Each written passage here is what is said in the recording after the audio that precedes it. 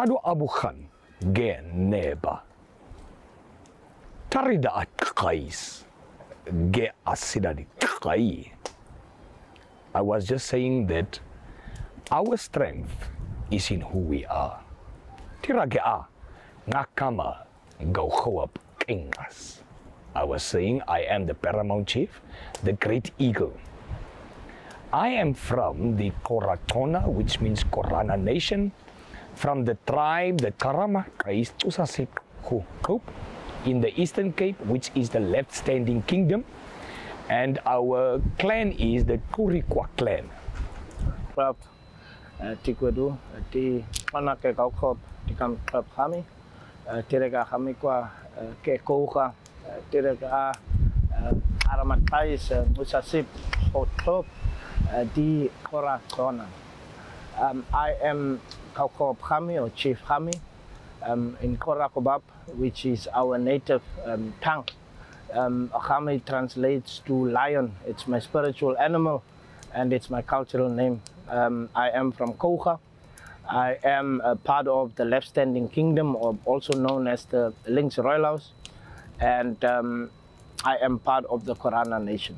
My name is Joanne, my surname is Opperman, and I'm the Tarase because I'm the chief's wife. You know, a lot of us lost our identity along the way. Lots of people don't know where they're coming from, they don't know their culture. The culture, if I can call it, was disadvantaged. So now we can advance our children to be in future what we didn't get. Remember, we are a community that share public space with other communities that might not be Koranas or indigenous people. So it's very important for us to display our customs and our customary laws, that we are different. And please believe me, we are different. Firstly, we are not coloreds. We have an identity. Tita Tati Ta, Tari da kais ge asida di kai a.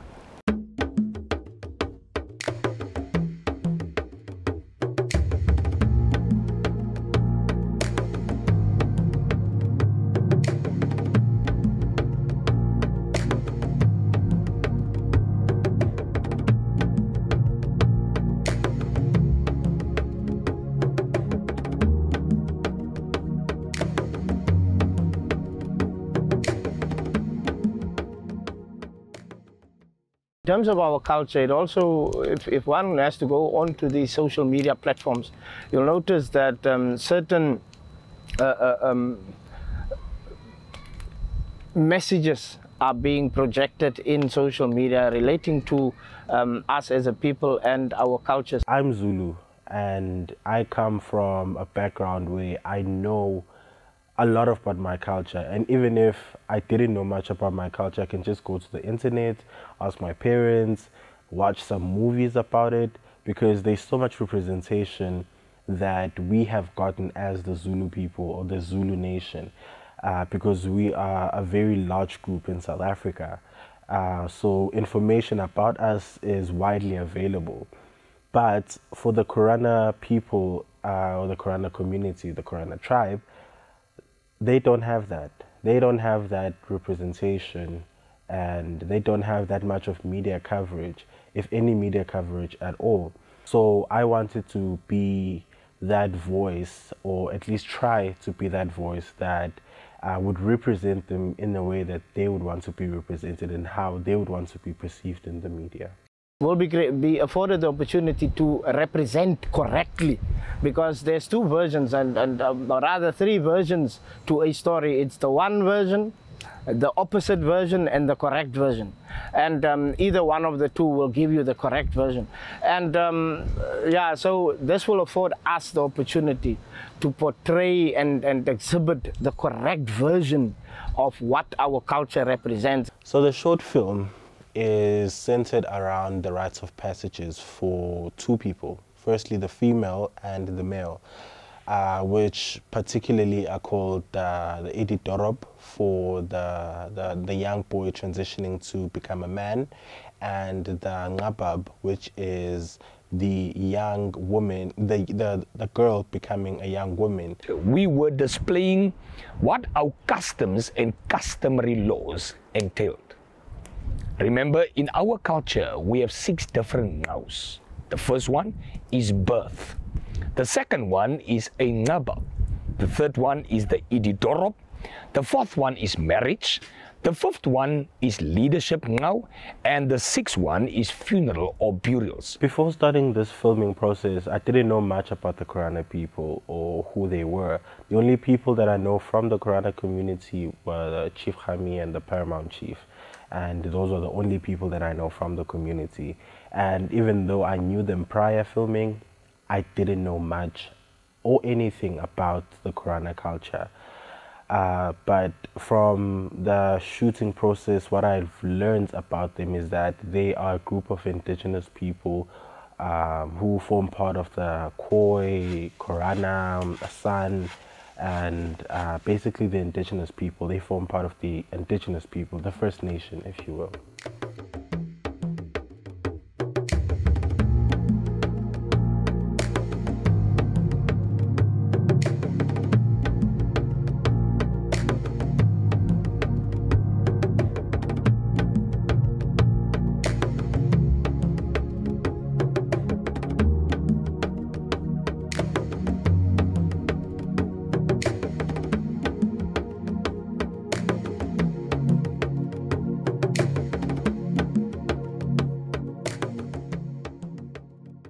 Remember, we are planted. We cannot forget about it, just like it. We have to correct the unjust past. Okay, so upon our arrival in PE, the chief, he kept on looking at me, and I was kind of expecting it to get to this point that he would ask this question. But he basically asked me whether I am colored or whether I'm African. And in my response, first of all, thinking about my response first, he kind of like declined it, and he basically questioned my identity and asked me, where am I from then if I'm not African? But originally then I am wanting to say that I'm colored. Person as a colored distance himself from his origin. Because when you're from China, you are Chinese. When you're from Japan, you are Japanese. Even when you're from Britain, you are British. So when you're from Africa, you are African. Now if a country says, I'm not an African, who will? And how that made me feel, it kind of made me feel like my opinion didn't matter. My voice almost didn't matter in that moment. I basically felt as if I almost had absolutely no say as to whatever the question was, because he already had decided what my answer was for me. Yeah, am I colored or am I Korana? I felt the heat and I wasn't even the one who was being baby. addressed to. Like, it was lost, I was You were not the target market. I was not the target, but I was the target market. Yeah, but like, slow down. I think it was the approach. Yeah. He was very stern about it. I think it was the approach more than anything, but I also think as a person he's very stern. There was no need. He's very stern and very he believes in his We then just decided to meet up with them in PE for a physical meet up. So okay, fine, PE trip happened, and it was a success at the end. And I say that it was a success because by the end of that trip, we now had a shared vision, right? We knew that, okay, this is what they want, this is what we want, and this is how we're going to incorporate it together. So in as much as we had all of those fears, and just being unsure and whatnot, but when we got there, they loved our ideas, and things were now smooth sailing, right? So then obviously, now we have to go back to the drawing board just to make sure that yonkinto is and stuff like that. And then now we had to start preparing for the Nhlambe trip. What are we filming again? We're doing the difficulties leaving as well as the difficulties during the car. So here, then, here's a book here that says narrative, non-narrative. Okay, I'll just... Day one of shooting in Port Alfred, we're still in Grahamstown. Yeah. Also, on day one, the initial challenge was we got there. Because it's winter, it gets dark quite quickly. So I would say because of the problems that we had before leaving with the food, not knowing like if we're going to get food and all that. And having to find the place, that alone took us a really long time. You know, crossing rivers and crossing all of these mountainous terrains, and it was just so hectic. There was a lot that went on. And it was like kind of like we all had each other to rely on, but at the same time we weren't sure what we are going to expect when we got there. Water, amanzi. Are you going to be able to drive here? Okay. I think you should go that side. Situation right now, we are stuck. We are stuck. Literally here, and Sihle's car can't take this, so we got there late, which was like the first challenge. We got there late, and us arriving late means that we had less time in terms of shooting, because obviously it quickly got dark. We were supposed to get there at 3, but I think we only got there like at 4, if I'm not mistaken. The other challenge is that sort of like came along the way, especially when we like got there, was the fact that I feel like we didn't do enough research about these people. Like these people, what type of people are they? You know, in terms of dressing, how are we supposed to get there? For me, I was very panicky because you don't want to step into someone's space and feel like you're disrespecting them in any way. You want to kind of like come to someone's home, you follow their rules type of thing. So you kind of want to respect that. We already broke like 10 rules just by arriving the way we arrived. We drove in like that, and we were supposed to be fetched that side, and we were just like, here already. Just for us to speak. So me and Amasha can stay here and just go behind the scenes. Since it's Nabafazi, there's literally only men. So, Luyanda, uhambisa ama gifts. We came bearing gifts, so we basically are going to be giving it to the spokesperson. I forgot the title of the person, but essentially the person is going to take these, give it to the chief will nod, and yeah.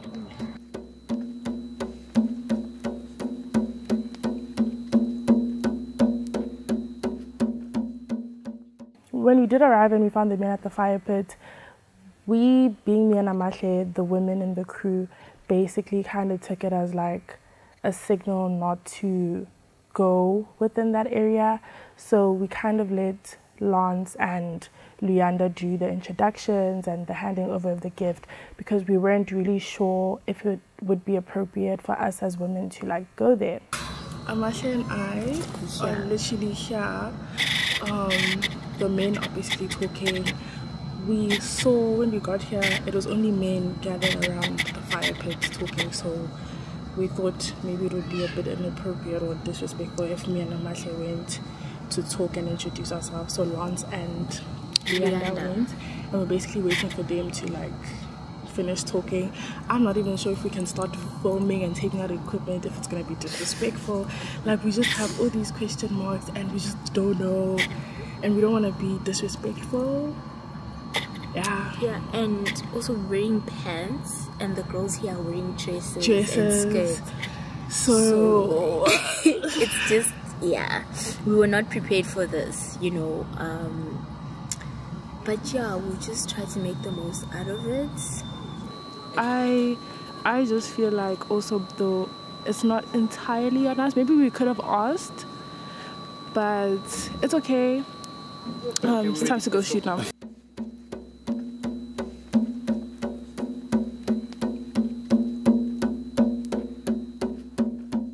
Right now, we're just getting ready to actually film, and it's kind of scary because they seem to have like so much high expectations of us.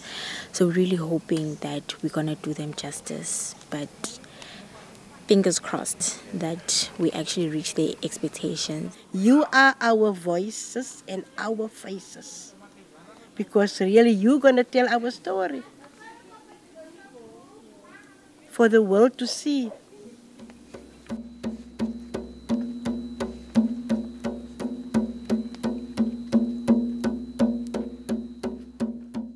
We appreciated, firstly, the fact that they had like a script ready. So we thought that, oh, this is gonna go fast, you know.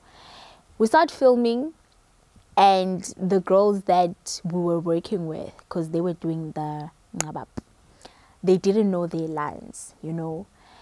And okay, fine, they tried, but they were kind of still failing. Action. Tayatu. Tayatu. Kanga. Tagira. Mapa. Tibra house. Tita we didn't grow up in this culture, and like I said, we learned about our culture recently, and the language, like, it's foreign for us as well, but we're trying. So on day 2, we actually realized that the other challenge was the language barrier, in terms of the fact that they speak Afrikaans and we don't speak Afrikaans, you know. So we realized that at first they were actually more comfortable speaking Afrikaans instead of speaking English with us, you know, because at the end of the day, they are also about representation and just being proud in the language that you speak, you know. So luckily for us, Lance was there because he's colored, he speaks Afrikaans. So he was like the bridge between us and the Korana people. The discussion with her as well. After, as het klaar geplant is, né? Yeah. After the stuff is burnt or whatever.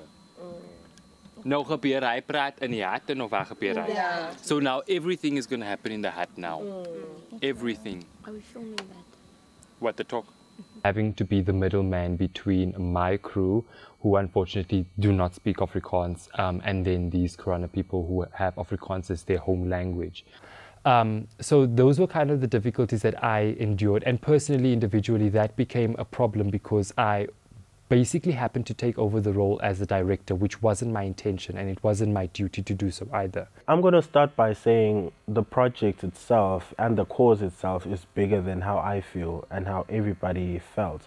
So I firstly appreciate the fact that he stepped in without anybody having to ask him and go to him and ask him to be that bridge between us and the Korana people, because they felt comfortable talking, or at least they felt more comfortable talking to him because their home language, quote unquote, is Afrikaans, and he speaks Afrikaans. And personally, as a director, I can't speak Afrikaans, nor do I understand it, and he does. So for that, I appreciate it. But how it made me feel, I felt like he was overstepping, because it was my idea in the first place and I'm the one who picked this crew. So I felt like him coming in and stepping in and taking my role was him overstepping. When we cut, we'll put them together. Also, but she, I don't know what's wrong. Okay, the jump cuts. Okay, let's try it again. But I mean, at the end of the day, there was a project at hand and he was the right person in that moment. So we kind of just went with it because, I mean, we're all trying to achieve one thing. And for that, I feel like we just, you know, just worked together and collaborated to finish this project. And everything was fine in the end.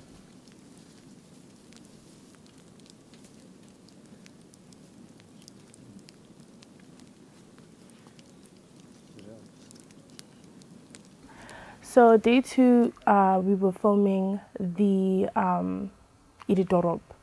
And while we were filming it, so it's a ritual that involves like a boy becoming a man. So because it was like a reenactment, we didn't think that it would be a chain smash for us to be there, only because it was a reenactment. But we were aware that it's a sacred thing, you know, it's an intimate thing that women are not allowed to go to. But again, because it was a reenactment, we thought it was going to be fine. So while we're shooting, the Paramount Chief says, you know, like, your crew, referring to me and Amahle, are not supposed to be here. But because it's just acting, it's fine. But that kind of made us a bit uncomfortable, and I'm sure, like, we felt like, I'm sure everyone else was uncomfortable being that, like, it was men only there. If he felt uncomfortable, probably the other men there felt uncomfortable. So we decided to remove ourselves from the situation, and we left and kind of stood off to the side with the distance. Like, we kind of went a bit far away and just let Luyanda and Lance yet again do the filming and take over on that part. I'm so tired. Hello. Day 3. And I'm just like, I just want to get it done. Sunday, I think from the beginning it just felt chilled because we just had to do the interviews, which I felt went mostly smooth. But Sunday was less stressful, I would say, and that's when I was able to, like, relax and actually take in everything. Sunday was good. Sunday was really, really good. Having to know that, okay, actually, what we came to do here, we were able to, like, accomplish it, you know. That really, really felt good. And when we did leave, however, you know, all of that was, yes, in the back of my mind, but when we left, I was like, we managed to pull this off really well. We managed to do a good job at this. Even if we just spent like 3 days with them, but it was just a beautiful sight to see. And that on its own made me want even more to actually, like, represent these people, regardless of all of these challenges that we faced, the miscommunication, the arriving late, all of that. But just being present in that space, being present in that moment, it was worth it. You guys are so good. Really, and I really want to compliment you. Really. By telling our story to the public. Because if it's not for people like you, then people won't know we still exist. Ngani sekwa vekep haka vekekwa kamka kankwa korip tiache kasen kwapsi kobab tikara sache kobab tikara taap kobab ada kahuda tikwedu. That basically translates to 6 days a week, 4 weeks a month, 12 months a year. Let us continue to study the reading and writing both of our language and not let it become lost to us, you, my people. That was a direct message to make sure that the existence of Kora culture, the existence of Kora as a language, Kora Kobab, does not die out without making sure that it continues to exist. Keyayo, kekangans. Kodati,